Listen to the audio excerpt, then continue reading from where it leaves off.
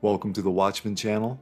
This channel is all about world news and Bible prophecy, pointing to the soon return of our Lord and Savior, Jesus Christ. I am asking that if you can, to please help to financially support this ministry. If you feel led to pledge any amount of money, it would be extremely helpful and greatly appreciated. There is a PayPal link in the description box and in my pinned comment below. You can also donate using Cash App. My cash tag is $Watchman1963. Thank you all so much for your prayers and support. God bless. Gary, there is some terrific news coming out of a very strategic part of the Middle East. We're talking about the nation of Iran. What is going on there?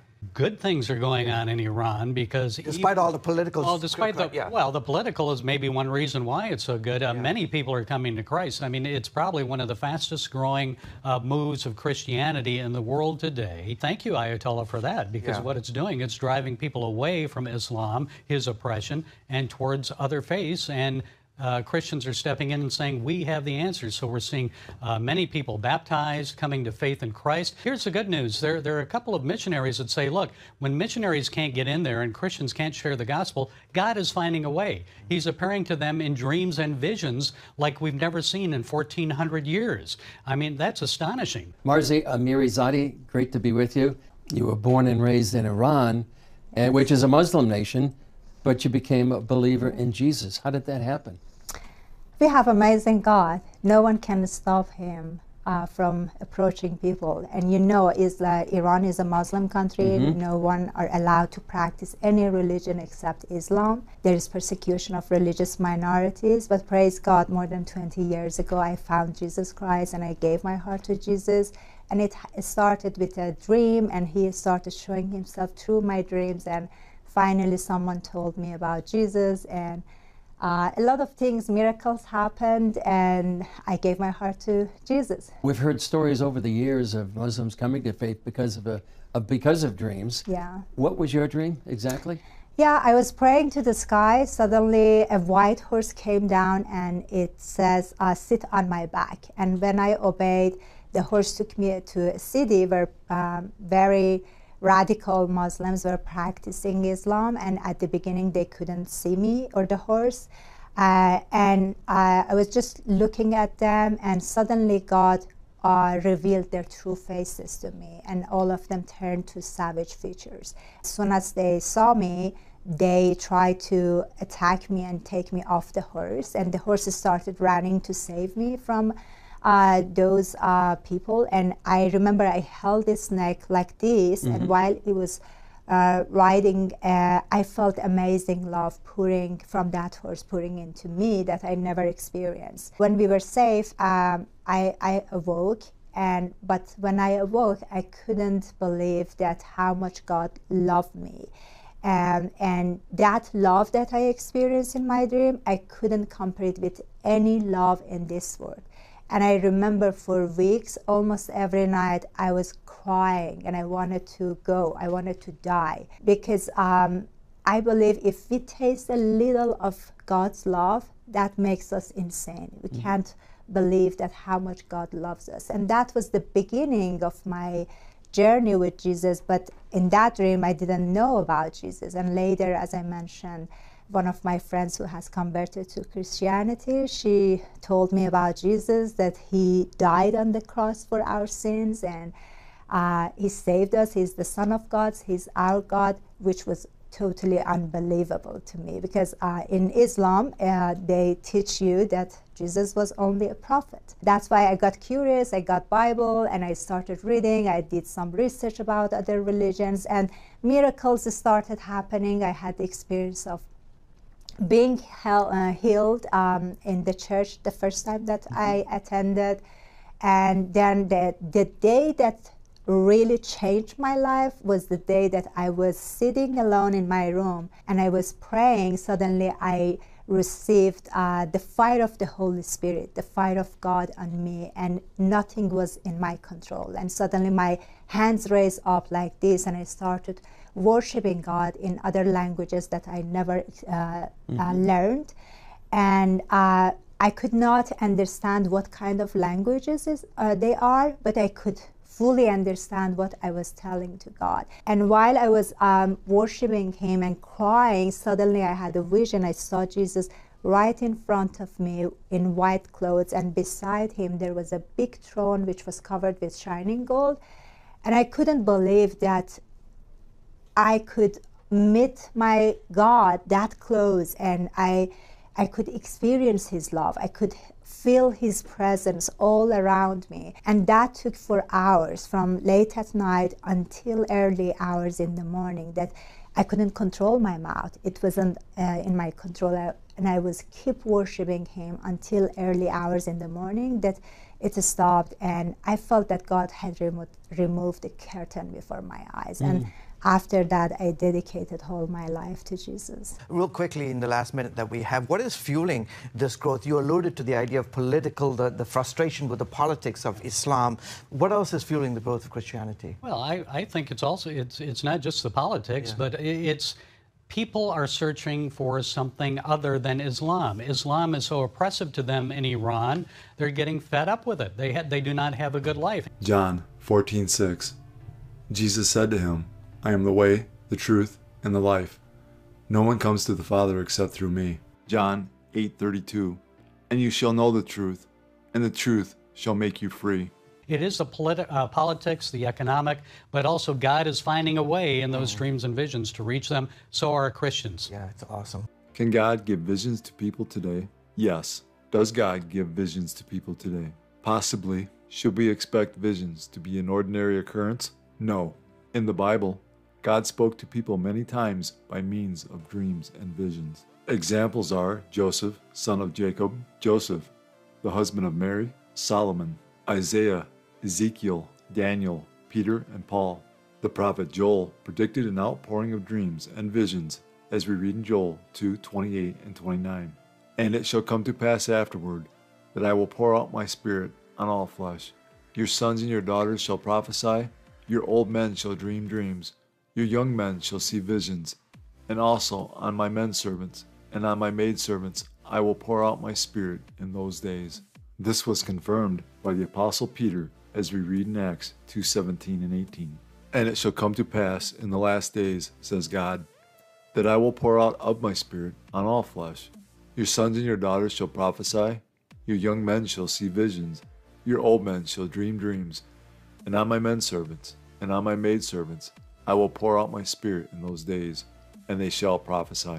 It is important to note that the difference between a vision and a dream is that a vision is given when a person is awake, while a dream is given when a person is asleep. In areas where there is little or no gospel message available, God is taking His message to people directly through dreams and visions.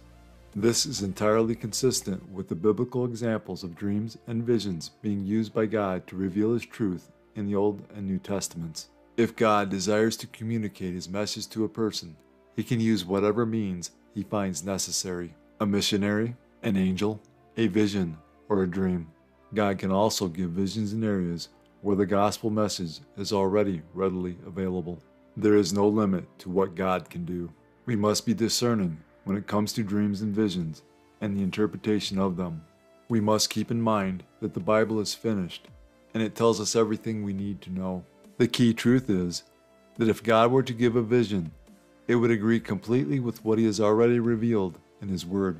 Dreams and visions should never be given equal or greater authority than the Word of God. God's Word is our ultimate authority. If you believe you have had a vision and feel that perhaps God gave it to you, prayerfully examine the Word of God and make sure your vision is in agreement with Scripture. Then prayerfully consider what God would have you do in response to the vision, as we read in James 1:5. If any of you lacks wisdom, let him ask of God, who gives to all liberally and without reproach, and it will be given to him. God would not give a vision to a person and then keep the meaning of the vision hidden. In Scripture, whenever a person asked God for the meaning of a vision, God made sure it was explained to the person, as we read in Daniel 8:15 through 17. Then it happened, when I, Daniel, had seen the vision and was seeking the meaning, that suddenly there stood before me one having the appearance of a man. And I heard a man's voice between the banks of the Ulai, who called and said, "Gabriel, make this man understand the vision." So he came near where I stood. And when he came, I was afraid and fell on my face. But he said to me, "Understand, Son of Man, that the vision refers to the time of the end."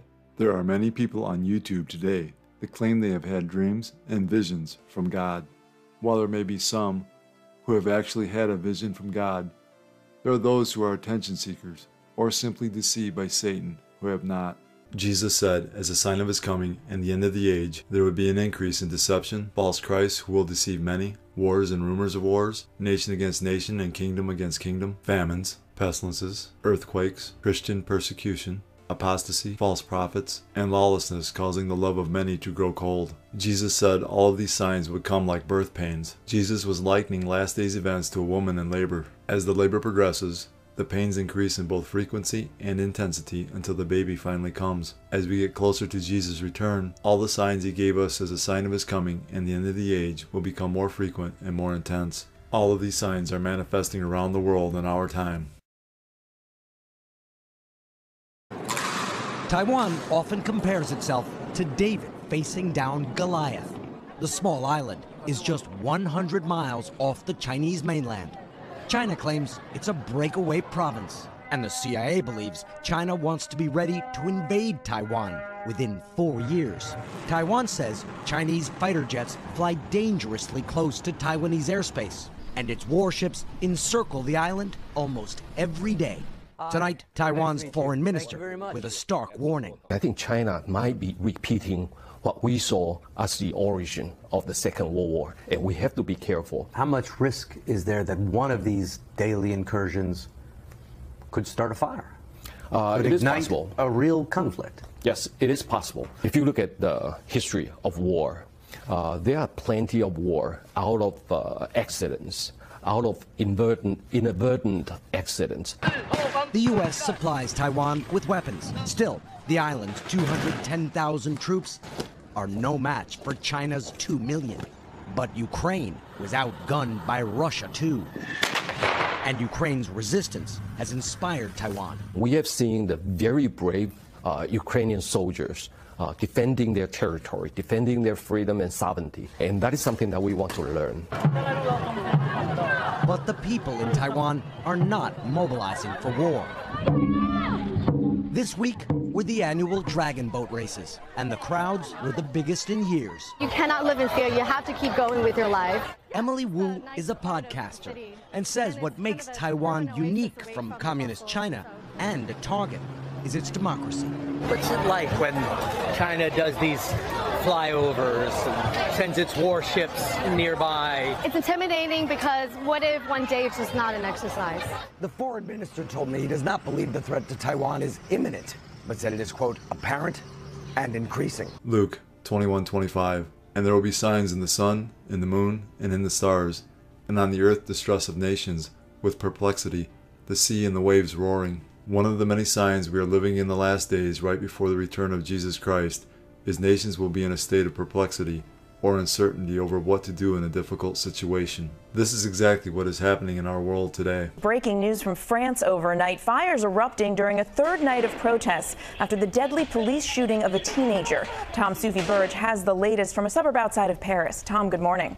Yeah, morning, Mary. We're in a residential area just north of Paris. Have a look at this school. You can see how badly damaged it is right along here from an arson attack.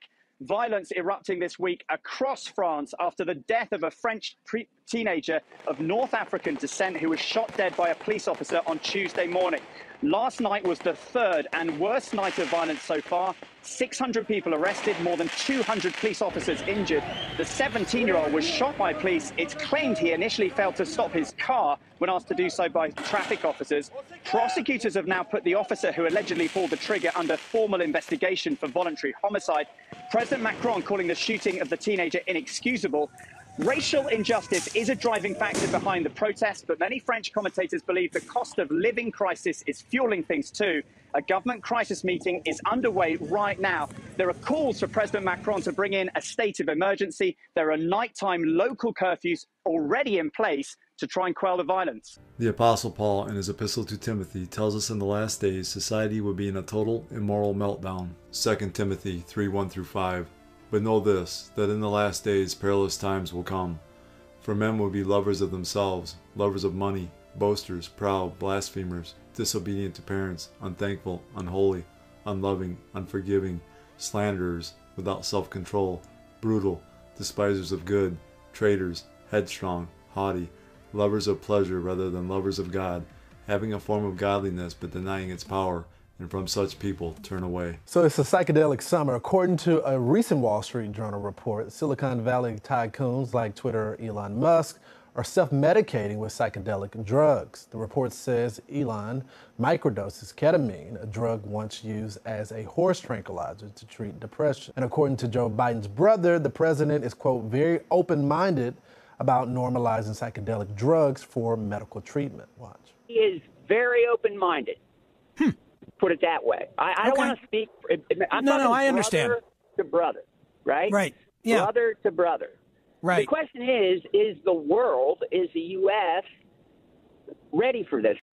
This after the journal Addiction published a report claiming that magic mushroom use has tripled in the past 2 years among young adults. Tonight, Jesse Watters Primetime is declaring San Francisco has hit rock bottom and they need an intervention.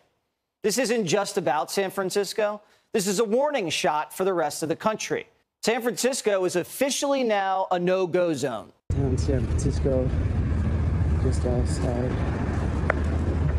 Are you alive, bro? I'm just checking. I gotta stop smoking that in front of the kids, man. You got the kids right here, man. The federal building in San Francisco, California. As you can see, there's a fentanyl genocide happening in our community. San Francisco turned itself into a cemetery. San Francisco doesn't enforce the law. San Francisco doesn't even allow you to cast judgment. How dare you think children shouldn't have to step over urine-soaked junkies on the way to school? Urine-soaked junkies have rights too, you know. In San Francisco, junkies have more rights than you do. And what's your drug of choice, brother? Heroin.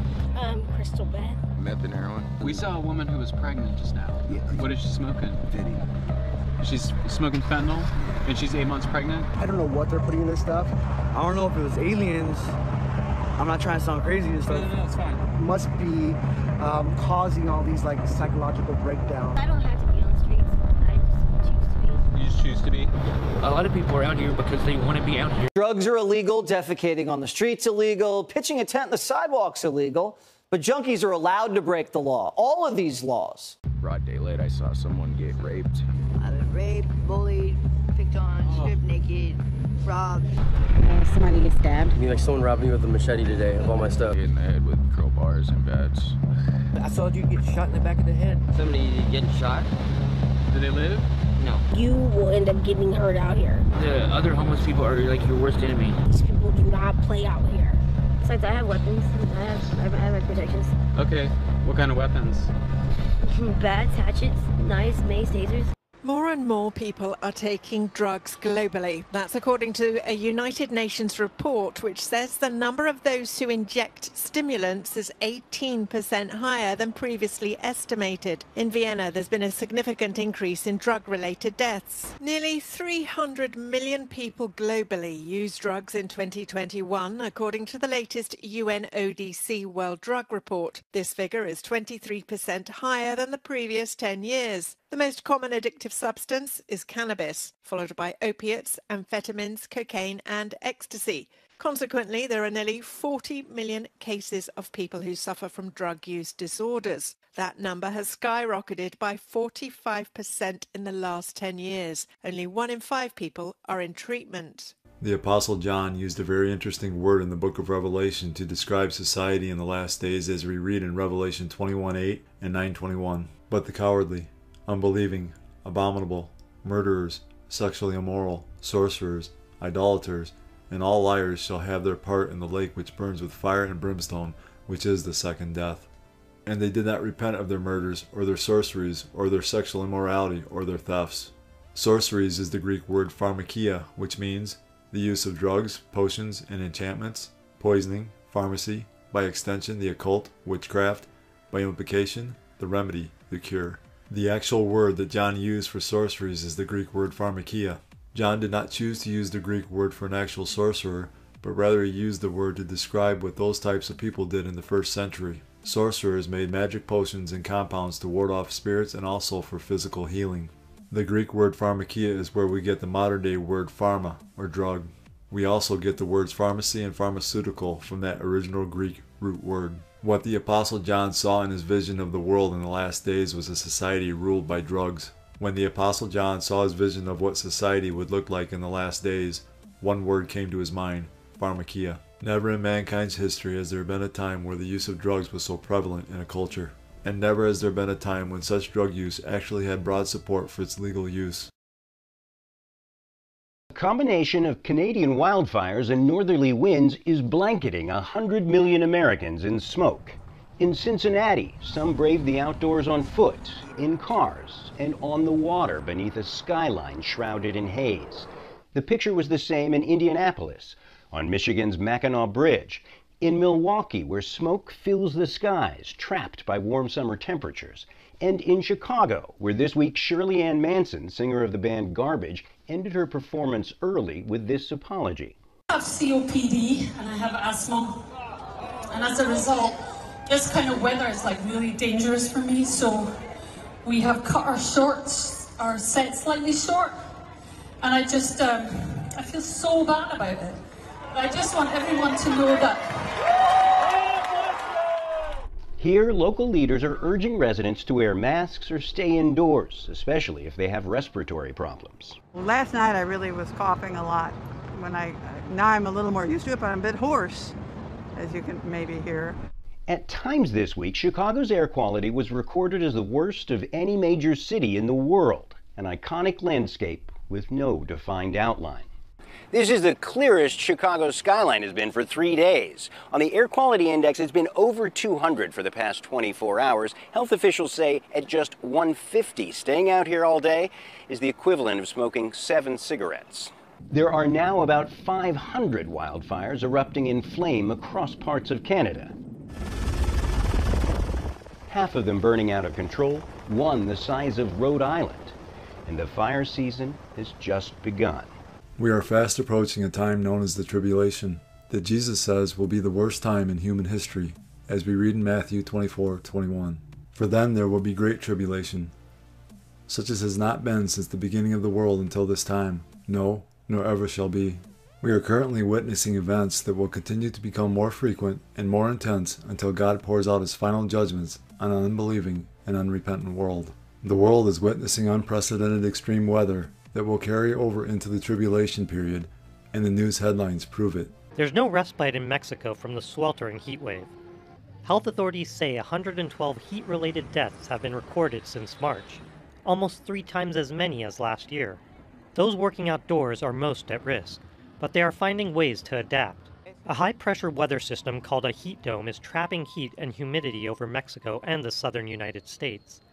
The northern Mexican state of Nuevo León has been hard hit, with 64 deaths and record-high temperatures soaring to 45 degrees Celsius.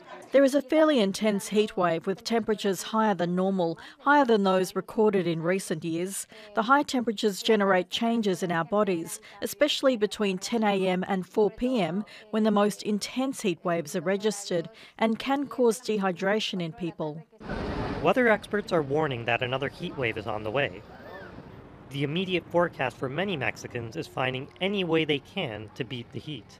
Scorching heat is gripping parts of the United States, with officials blaming it for at least 13 deaths in Texas, calling it unprecedented. A hospital in Houston saying they have a 30% increase in heat-related cases from the same time last year. It's really, really hot. So tomorrow we're actually leaving the country, going to Canada, so we get a break from the weather. The National Weather Service stating that extreme heat events will become more frequent and intense in the coming decades due to climate change. There are 2 key prophecies concerning Jesus' signs of his coming and the end of the age that are crucial to discerning that we are living in the last days. The first prophecy is found in Matthew 24:8. All these are the beginning of birth pains. Jesus was likening last days events to a woman in labor. As the labor progresses, the pains increase in both frequency and intensity until the baby finally comes. This is how end-time signs such as wars, famines, pestilences, and earthquakes will occur. They will become more frequent and more intense as we get closer to Jesus' return. The second prophecy is in Luke 21:28. Now when these things begin to happen, look up and lift up your heads, because your redemption draws near. Notice Jesus said when these things begin to happen. Jesus was saying that when you see a convergence of Bible prophecy, look up and lift up your heads, because your redemption draws near. We are witnessing not only the convergence of Bible prophecy around the world, we are experiencing the frequency and intensity of these prophetic events as well. The temperature is even prompting the U.S. Postal Service to allow earlier starting times for letter carriers after a letter carrier died last week from triple-digit heat. I don't know, it just seems like it's getting hotter and hotter. At this hospital in Uttar Pradesh, doctors treat patients who have symptoms of sunstroke. The northern Indian state is in the midst of an intense heat wave, which is fast becoming a threat to public health. The extreme heat, which has seen temperatures reach up to 46 degrees Celsius in the country's north and east in recent days, is suspected to have resulted in more than 100 deaths since June the 15th. This resident's son is among the dead. Right after he vomited, his body temperature became so high that we took him to the emergency room at the local hospital. It was very busy there. There should have been facilities such as air conditioning for the patients, but there were none. Officials in the state are investigating the deaths, which are suspected to be due to the heat. Power outages have been making working conditions even tougher for medical professionals. Out on the streets, business owners are struggling to work in the heat. Some fear its consequences on their livelihoods. The temperature these days ranges from 40 to 45 degrees Celsius. Due to this, we're facing problems such as fewer customer visits, insufficient juice sales, and a challenging life. Climate experts say that such extreme weather is becoming increasingly common in countries like India. They're calling on the government to be better prepared for the repercussions of heat waves. The world in the very end will be consumed and destroyed by fire, as we read in 2 Peter 3:10. But the day of the Lord will come as a thief in the night, in which the heavens will pass away with a great noise, and the elements will melt with fervent heat. Both the earth and the works that are in it will be burned up. Heavy rainfall in Chile has resulted in floods and landslides in central and southern parts of the country. More than 400 people are homeless, and a further 37,000 are living under blackout conditions at the moment.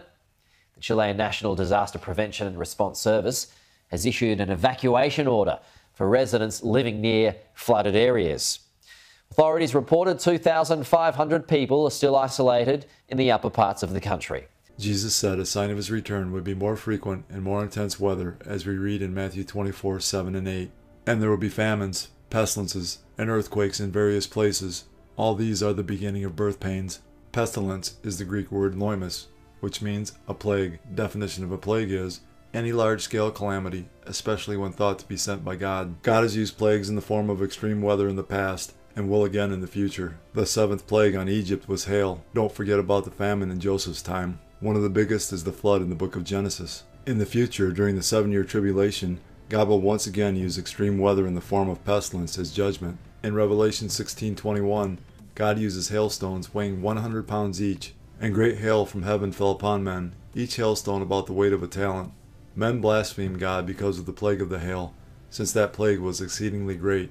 In Revelation 16:8 and 9, God uses scorching heat. Then the 4th angel poured out his bowl on the sun, and power was given to him to scorch men with fire, and men were scorched with great heat.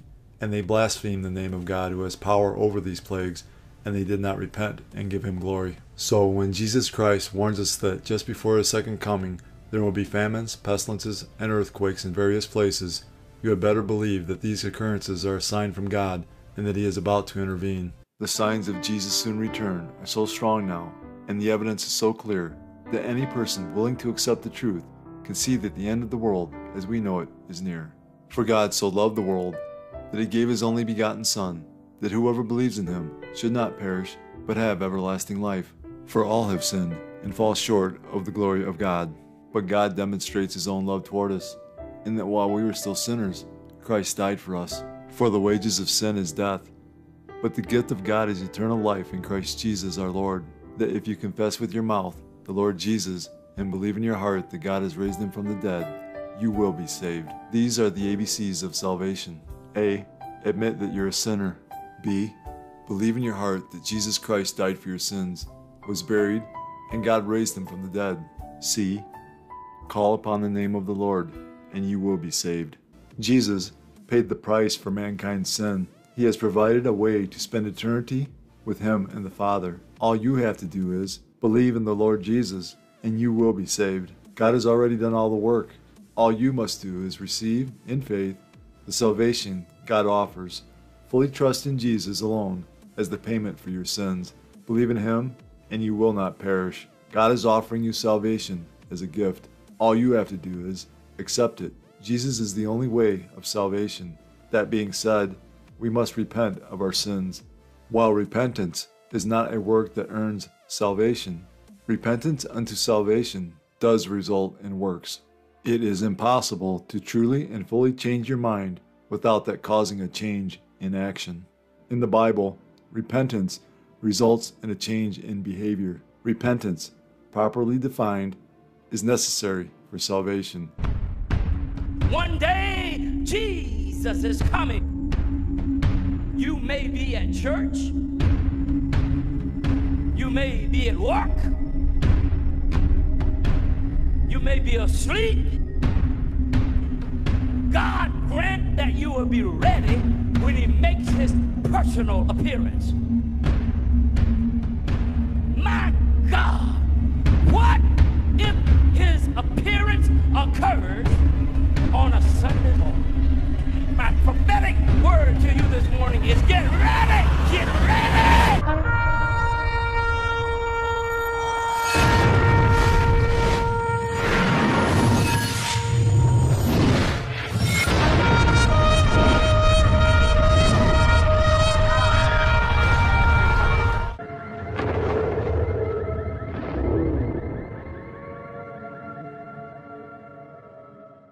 Time is short.